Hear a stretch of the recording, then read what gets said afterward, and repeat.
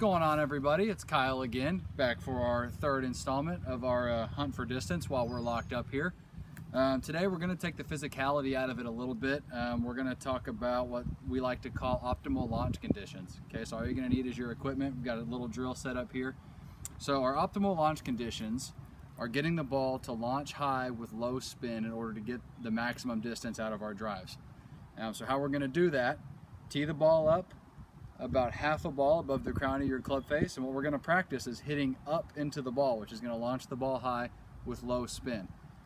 If the ball is teed down lower and you're hitting down into it like a wedge or an iron would, it's going to launch lower, and then the friction is going to cause the ball to have more backspin.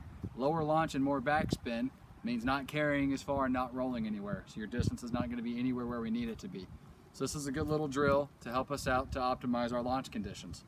Okay, so what we're going to do, we're going to have my lovely assistant come over here and show you how our drill is set up on my beautiful burnt driving range. Okay, so as you can see, I have 3 tees set at different heights, lower going to higher.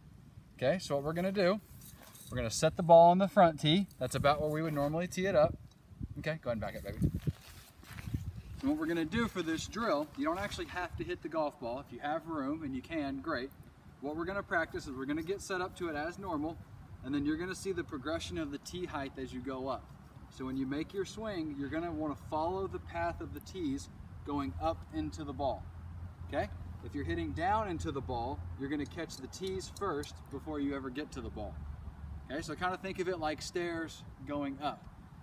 So you want to get back, you want to come down, and as you're coming down, focus on your tees going up into the ball, up and through the ball, and that's going to help you launch it high with low spin and get more distance. Thank you, guys.